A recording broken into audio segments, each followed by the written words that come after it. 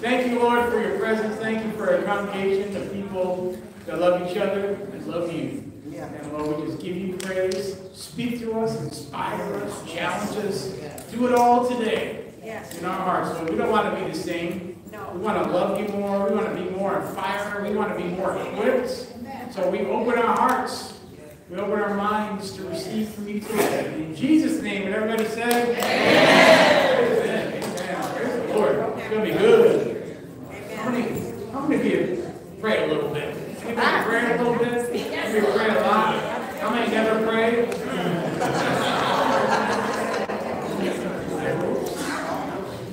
One time when I was in Bible school, I used to work full-time in Bible school, 40 hours a week, and went to Bible school in the morning, full-time, and ran the student ministry. And so, like, by the time 11 o'clock chapel came, I was pretty tired. So I can't say that I was awake for every chapel. Poor guy. A few of them I kind of got a little sleepy, you know. Like, I know who you are, the ones that sleep in church, just so you know. I can see your face. Amen. But one time I heard this loud clapping, and I'm like, oh, and I think it's done, and so I stand up, and I saw some people standing up, and then I look around, and only like a handful of people are standing up, and I'm like, oh, I just responded to some sort of altar call. And I was like looking at Joanna, and I go, what did I just repent of? She goes, don't worry, just stay standing. So stay away from church.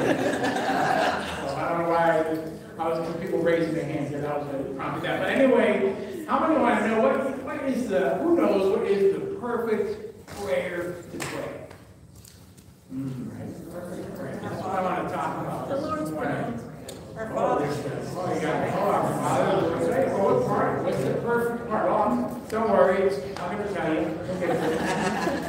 So what we do, right? Romans 8, verse 26. Let's start there. Let's take a look at this. Romans chapter 8, verse 26. Likewise, the Spirit helps us in our weakness, for we do not know what to pray for as we ought. But the Spirit Himself intercedes for us with groanings too deep for words. And He who searches the hearts knows what is the mind of the Spirit, because the Spirit intercedes for the saints according to the will of God. Okay. So many have used this scripture in the past to say praying in tongues is the perfect, that's the Holy Spirit praying through us, this thing that we don't understand, right? And they use this scripture. And it's a great scripture to use for that. The only problem is that's a little bit out of context. So hang on here, right? So watch this. Because it literally says groanings too deep for words. Right? And in the King James or New King James, it says groanings which cannot be uttered. So what is praying in tongues is in utterance. Oh man, that messes it up because it would be so great to just use that scripture for that, right? Because it fits perfect if you take it out of context, like sometimes people do. But don't worry, it's okay. It's still a perfect prayer. It's just more of it. That scripture right there is referring to, it is the Holy Spirit praying through us. Amen. It's just more of a kind of a travailing, non-vocal type of prayer. And so it's still, that's a perfect prayer that the Holy Spirit is leading us through, that is guided by Him, that we don't know what He's saying. Okay? But let me go to another one. 1 Corinthians chapter 14, verse 2. For the one who speaks in a tongue speaks not to men, but to God. For no one understands him, but he utters mysteries in the Spirit. Okay, so there we see that the Holy Spirit is guiding that, right? I got a lot of scriptures today, so if you're taking notes, make sure that pen is good or that pencil is sharp and write it down. And we were starting to put all of our notes on the app. Yeah. We're going to start doing that, but with the hurricane, we got kind of distracted. Yeah. But we'll start doing that again and put everything in there where you can review it. But anyway, I got a lot of scriptures today. You know why? It's because I like the Bible. Yeah. And the Bible is really what has to speak, not the guy, right? I want the Bible to speak. So there's so much in the Bible. There's so many scriptures I left on the cutting room floor today was hard because I'm like, oh, there's a good one, there's a good one, there's a good one. But anyway, so I got a lot of verses for us today, a lot of passages. So another one is in Acts chapter 2, verse 4.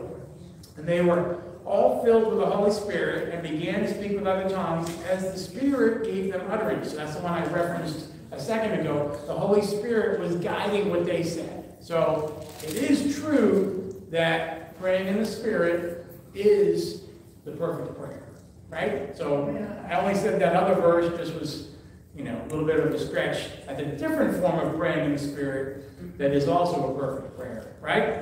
So what can happen sometimes is when we start to use, when our minds get involved, sometimes we can mess things up a little bit. Right? You ever have somebody praying for you and you're like, oh, that's good. Wait, what? You're like, they're doing pretty good. They got a little bit of mixture in there. Even like with prophecies. Sometimes someone can have or hear a word from the Lord, but then it comes through with a little bit of mixture. Like Agabus. Remember when Paul was going back to Jerusalem and he's ready to go there and he's like, I'm ready to suffer for the Lord, and they give him these prophecies. He's like, well, he takes his belt and he ties it up. He's like, the person who owns this is going to get tied up and arrested and thrown in prison, and they're like all prophesying this over him, and they're saying, don't go to Jerusalem. Now the Acts, it says their prophecies were true. They were prophecies from the Spirit, but their conclusion about it was incorrect. And if we didn't have the rest of the book of Acts, we would see where Paul has an angel on 2 occasions speak to him and says, you need to go before Caesar. So if we didn't have that, we would think, I think Paul missed it. I think Paul made a mistake. And some people still even argue that, but I don't see how they have any case for that, because later we see the Holy Spirit, or the angels, God speaking through the angels saying, this is part of the plan. It was just a difficult plan. So sometimes we can mess things up when we have our own mind involved. That's why it's always so important to just continually yield to the Holy Spirit. That's why praying in the Spirit is so powerful, because it bypasses whatever our preferences are. Like, my preference is always not suffering. God does not have that same preference for me. Right? But he always has way better outcomes than what I would have, right? And so we can line up with his perfect will, his perfect prayer. And so we know like the perfect prayer in the Spirit, but like, what is it in English? Like, what is the perfect prayer? Well, the Lord's Prayer, right? Well, but what part of that is the perfect part? What part of that is like the best part, right? I mean, there's some good ones, like, right? Thy will be done. That's really good. Listen, there's a lot of good parts, right? But like, what's the best? What's the best part? I'm going to make a case for one this morning. I mean, praying for revival is really good, right? Seek ye first the kingdom of God and his right. I mean, that's right there. That's right at the top, right? That's pretty good.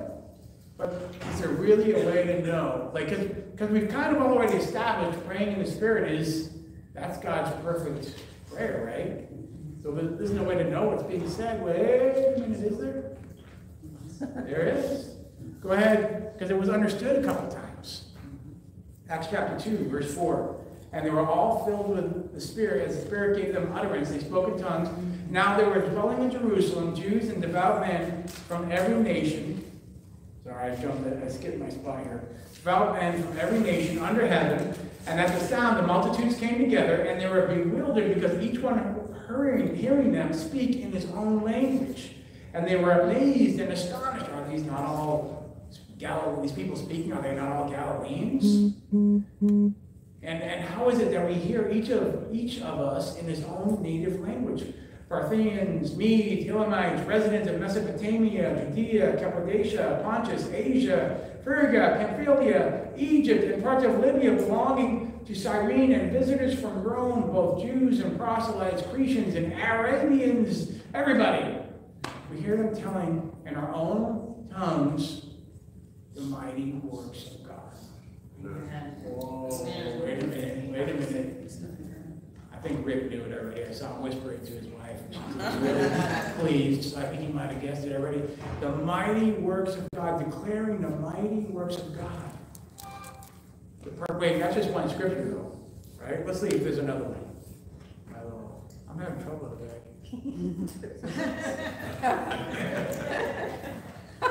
Help me. All right, here we go.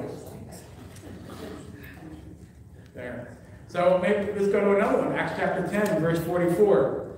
While Peter was still saying these things, the Holy Spirit fell on all who heard the word, and the believers from among the circumcised who had come with Peter were amazed because the gift of the Holy Spirit was poured out on even the Gentiles, for they were hearing them speaking in tongues and extolling God.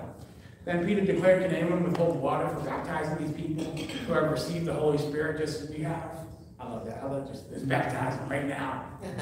No class. You declare Jesus, let's baptize you and tell you to walk in the faith and pursue Jesus. There's something powerful about that. But extol, it just means to declare, to make great, to magnify. It's giving glory to God. Well, that's only 2 verses. All right, I got one more for you. If you're going to be hard like that, I'll get you one more. Got one more. 1 Corinthians chapter 14. Starting in verse 14. For if I pray in the tongue, my spirit prays, but my mind is unfruitful. What am I to do? I will pray with my spirit. I will pray with my mind also. So it's both good, right? I will sing praise with my spirit, and I will sing with my mind also. He's saying right there, at least the singing portion, he's saying singing in tongues is praise. Wow. Amen. Amen. And I was thinking, well, I thought when I prayed in tongues, I was praying for all the orphans in China. Listen, I'm sure, I'm not saying that it's limited to just that. It's whatever the Holy Spirit wants to say. It's whatever he talks about he's making intercession for. So yeah, the Holy Spirit can pray through us all sorts of amazing and wonderful things. Yes, absolutely. But definitely what we know, the one thing he's definitely doing is praising. Amen. Amen. He is praising the Father. He is giving glory to God. Yes, he is thanking him. Amen. Amen. That is for sure. See, praise is the perfect prayer. Amen. Yes. Praise and thanksgiving, they go hand in hand. It says we enter into his courts, enter into his gates with thanksgiving, and into his courts with praise. Yes, Lord.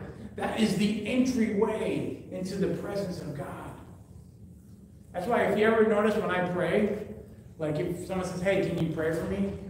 I don't know if you ever noticed this, but I always start with, thank you for. Yes, Lord. Yes. Yeah. I'm always like, Lord, thank you for so-and-so. Thank you for their heart to serve, or thank you for all that they've been doing. Thank you. And I just give praise to God, usually for something related to that person, or just something God has done, in their life, or just how God uses them, or anything like that. But because that is the entryway into the presence of God.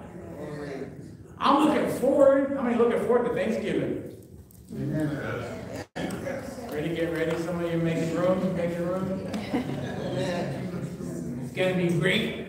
We got some good food. Next week's going to be great. We got some good food. How many of you?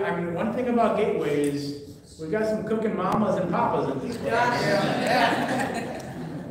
You put us on a contest with any other church, man. I think we got it.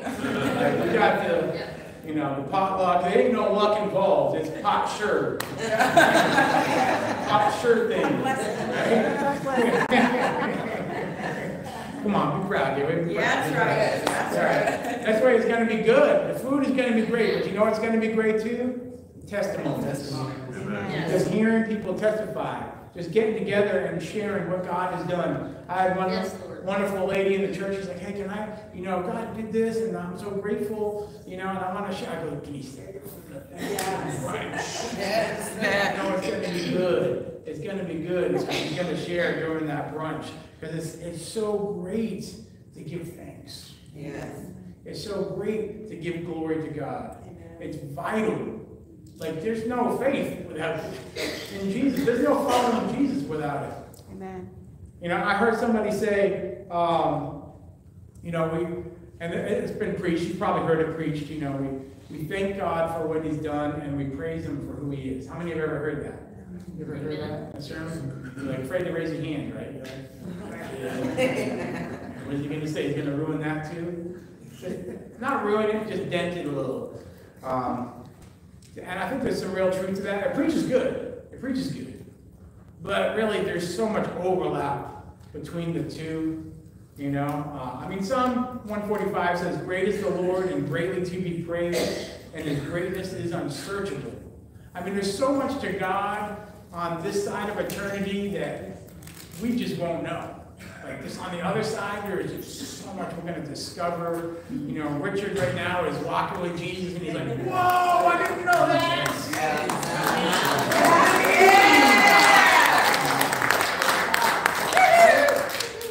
But there's also so much we can know on this side. Yeah. That as we, I don't care if you're like, you know, as old as Dave Burrows. You can still learn. I can say because he looks young. You better look at Dave Burrows right there. You realize he's 99. He's got still more hair. And so, shoes older than that. Carol's like, he does. But there's so much of God that we can know and discover on this side too. On this side of eternity. We can still learn to like, whoa, and praise him for it. And I would make an argument that we can't really separate God from his deeds. You know, like to praise him for who he is. And, you know, I don't know how we can separate him from what he does, right? Because it's like my wife. Like my wife Joanna, she is my wife. You know why? Because she married me. And that was like 30 years ago. And so she's my wife because she stayed married to me. One thing I love about Joanna is she laughs at all my jokes.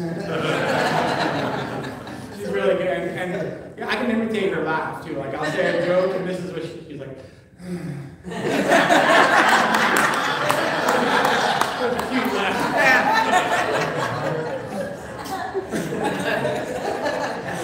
But you know, she's also mom. She's not just my wife. She's also mom because she raised those kids. She birthed those kids. Amen. You know, and there's people that like sometimes you're mom to somebody that you didn't even birth. Because you do that to them. Yes. You know? Yes, Lord. And so much of God's identity, it is revealed in how he is, how he behaves, what he does. And we give him, so as we're giving praise for who God is, it's recognition of what he's done. Right? Amen? Amen. And he's revealed by that. Like we even see it in his names. A lot of his names, like El Shaddai. You know, the all-sufficient one. He has it all, everything that we need. Or Jehovah Jireh, the Lord will provide. Yes, Lord. That's an action. His name is based off of an action. Jehovah Rapha, the Lord who heals. That's an action. Yes. Amen? Isaiah 12, verse 4, it says, "And you will say in that day, give thanks to the Lord, call upon his name, make known his deeds among the peoples, proclaim his name is exalted. Sing praise to the Lord, for he has done gloriously. Yes. Let this be made known to earth." He's saying praise him because of the great, glorious things that he's done. Yes. Amen? Amen. So it's like, yeah, who he is, but also what he's done. Isaiah 25:1 says, "O Lord, you are my God. I will exalt you. I will praise your name, for you have done wonderful things. Plans formed old, faithful, and sure." Even Jesus said it. All right, hold on one second. This is driving me crazy, and it's a short drive. I won't lie. Amen. Just teasing. He said, "Shut up in church." I was just kidding. God bless your heart. If he's on in the South, as long as you say God bless your heart after, it's he was saying anything, right? God bless their heart. Yes, Lord. Preaching on forgiveness next week. Even Jesus said it. Jesus said it in John chapter 10, verse 37. If I am not doing the works of my Father, then do not believe me. But if I do them, even though you do not believe me, believe the works, that you may know and understand that the Father is in me and that I am in the Father. He's saying the proof is in the pudding. Amen. I am who I am because of what you see me do. Amen. Amen. That's why, like, sometimes I just introduce myself as John a lot of times. Sometimes I'm like, oh, I'm Pastor John, but really what matters is if I act like a pastor. Right. If I pray for the people, if I care for the people, if I try to get God's will for the body, that's what matters. Amen? Shepherd. So praise is so powerful. It is the perfect prayer. It works in every situation. Amen? Amen. It encourages us. Psalm 42:11 says, "Why are you cast down, O my soul? Why are you in turmoil within me? Hope in God, for I shall again praise him, my salvation and my God." It brings his presence. It says he inhabits the praises of his people. Amen. It's just like when we're in here and you come in here and you're kind of like, oh, you ever come into church being like, I didn't want to come, but I also didn't want to get called, so I should.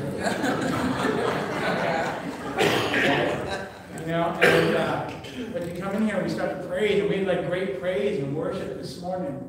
Amen. We had great praise, and it was, and it starts to, the presence of God inhabits. I imagine in my mind like the sky and like almost like the clouds forming into a throne when we're praising him, and God just coming and sitting down like, there you go, he just made a place for me. He says he's enthroned on the praises of of the people. Yes. He inhabits our praises. Yes. And it builds faith. In Jude chapter 1, verse 20, it says, "But you, beloved, building up yourselves in the most holy faith and praying in the Holy Spirit." See, praying in the Spirit, it's the same. It's that perfect prayer. It's that perfect prayer before the Lord of praise before him. So that's why, sometimes I just get to pray in the Spirit. Sometimes I can go right into praise and sing songs and stuff. But I'll be honest with you. Sometimes without that Holy Spirit, sometimes it's hard to jump right into even praise by myself, That's why sometimes the corporate praise is good, because you got people coming together and they're praising God together, right? They're praising God. And you're not there yet. But that stream is going by you, and finally you jump in, and finally you just kind of start to flow with it. And you experience it.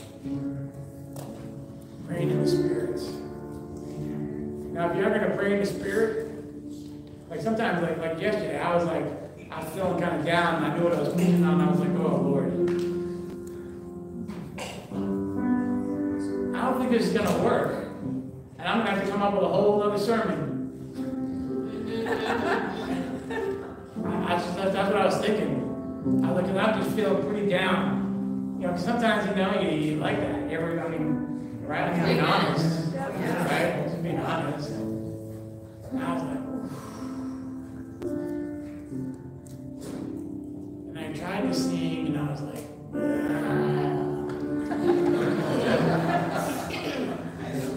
working. And God, I'm kind of I didn't want to come up with a whole other sermon. So I pray in the Spirit. I can feel the presence of the Lord. And I'll tell you, it doesn't happen in 30 seconds usually. Sometimes it takes longer.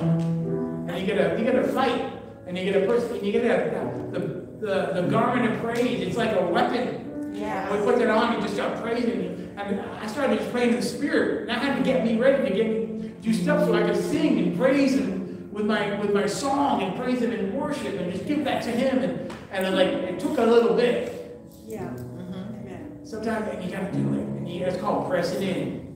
That's right. Old school. Like, press in, baby, press in. Yep. You know, this little, like, 5-minute thing, that, I don't know, man. I'm not sure that ever works. Really. It only seems like it works when nothing's going bad. And you got to get that victory, man. You got to press in. Now, a little word of advice. You know, if you're driving on your way to work, and you're, like, praying in tongues, like, Be careful. you know, you might meet your neighbor at a traffic light. Good thing is, you know, Kevin, like, we worked it out, but I mean, he looked at me and I was like, hey. He just was like, what the what? So maybe just think about that. Get tinted windows or something, you know, or pray at home. But, you know, press in and we get that victory.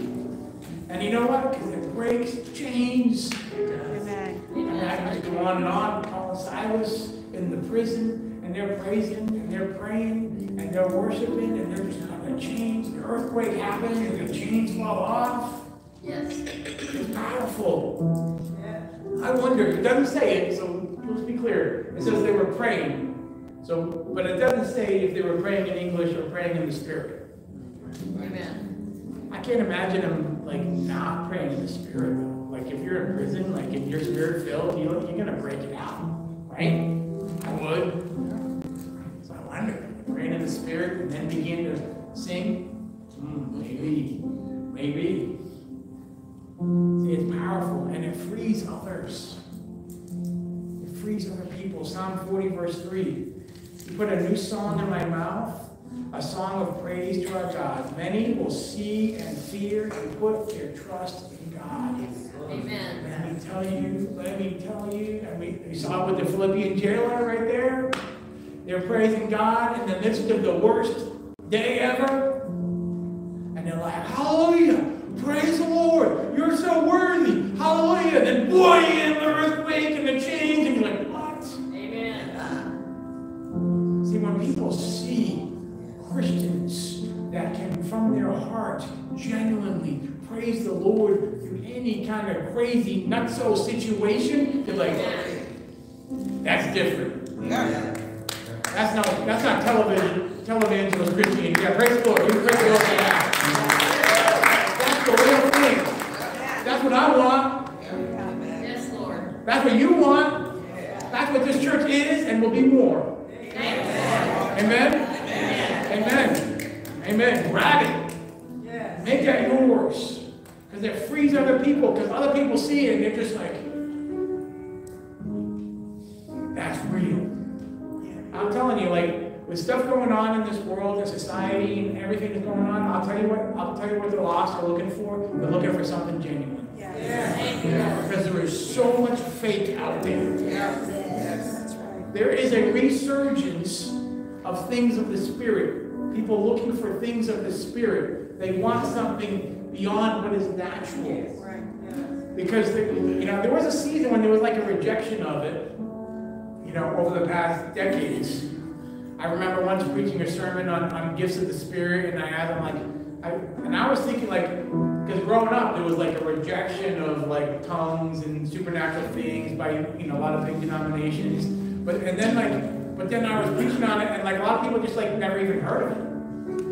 They're like, oh, I don't know what that is. They didn't have a predisposed dislike for it, and now. I feel like it's coming back around where people are like, you know what? I mean, even Baptists, like you could be a Baptist missionary and speak in tongues now. I forgot. That used to be like they throw you out. Hallelujah. So something going on. Something going on. And so as we praise Him, though, it brings other people with us. Now, I'll say this: if praise is the perfect prayer, what does that make complaining? That's scary. Like, think about it for a minute. Like, if praise, because I think I made a pretty good argument. Praise is in the top 3 praying things we can do. Maybe the top 1. Like, just praising God, giving glory to God. I'm just saying, if that's the number 1, the opposite, what is that? I mean, even decide what the right answer for that. Like, I wrote down all these different things. I'm like, I don't even know. It's like Satan worshipers. I mean, what is that? Like, it's like saying, God, I don't believe you. God, I don't trust you. Oh my goodness. God, you are not faithful. God, you're not a redeemer. That's what that is. But instead we say, no. God, I've not seen the righteous forsaken, or the seed begging for bread. Lord, I believe your word. Lord, I believe you're the great redeemer. I believe you're going to redeem the storms. I believe you're going to redeem every situation. I believe you're going to take us through. Lord, I believe you work all things together for good for those who love you and are called to your purposes. Lord, I believe your promises for my children and my family. I believe your promises for those that you've told me to pray for, that you're not having me pray in vain. Jesus, I believe you. I praise you in advance for what you're doing and what you're going to do. Hallelujah. Thank you, Jesus.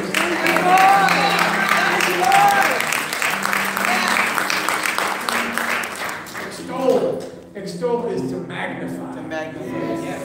Right? Yes. You know, this morning I got up early and I could see it was really bright out, so I went outside and it was cool and crisp and wonderful. I was like, ooh, this is so nice. And I look up at the moon and I always like I don't know why, it's like the new cell phones, you can take a good picture of the moon. You ever do that? And I'm like, I zoom in and I took a picture of it. And you know, like you can see like, my yard has still got like the shed ribbons. I still haven't cleaned it up yet, and like it's a mess, right? Yeah. It's all like my to do, my haven't done. You know, it's just like I'm gonna get it done before Thanksgiving. I promise. And so when I zoomed in and magnified the moon and how beautiful and wonderful it is, I just love looking at the moon. I've always just loved looking at the stars and the moon. I couldn't see anything else. And when we extol and magnify God, everything else fades into the distance. All the worries, all the stuff, it all becomes tiny as it should be in comparison to a great and amazing and awesome God. Amen. Amen.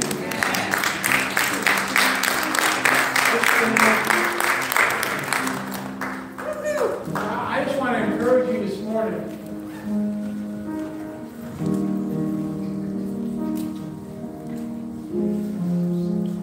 Two things. Grow in praise. Grow in your praise. Thank you, Father God. And if you're not, or maybe three things. Grow in your heavenly language. And if you don't have one, you seek, decide like, you know what? I went up once 10 years ago and I didn't get it. So I didn't get filled. Just, you know, be like stubborn. Come on. Like, you know what, Jesus? I'm going to keep seeking you. I didn't get it the first time someone prayed for me. I didn't either. Yeah. Just be like, you know what, Pastor John, pray for me for the infilling of the Holy Spirit. Joanna, pray for me for the infilling of the Holy Spirit. I want my heavenly language. Because let me tell you, it's so powerful.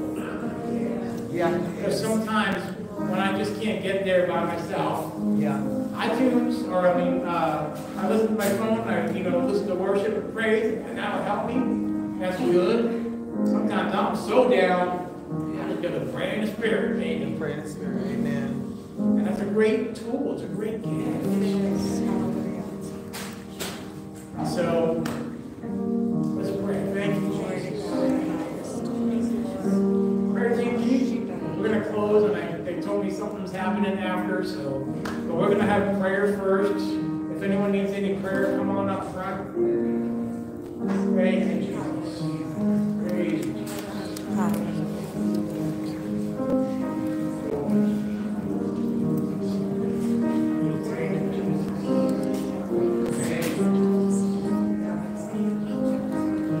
Encourage you. Just start praying. Just pray for those who are discouraged. Thank you, Jesus. If anyone else needs prayer, if you want to pray later and not have people looking at me, I get it. That's fine too. I pray for people for the infilling. I'm not pushing. I'll never embarrass you. Thank you, Jesus. Lord, may we be a true Spirit-filled church. Not just in speaking in tongues, but full of your spirits, the fruit of your spirits, love, joy, peace, patience, kindness, goodness, gentleness, meekness, self-control. Thank you, God. Lord, may we be full of your spirits, full of faith, full of joy, full of praise. Thank you, Jesus. Lord, I just thank you. Thank you for this great church. Thank you for this great body. Lord, I thank you. Lord, I thank you for the hurricanes. I thank you that you're going to do great things. Yes. Yes. Lord, I thank you that you've given us a place to worship. Lord, I thank you for donations that have come in to help. Lord, I thank you for reaching our neighbors. I thank you for all that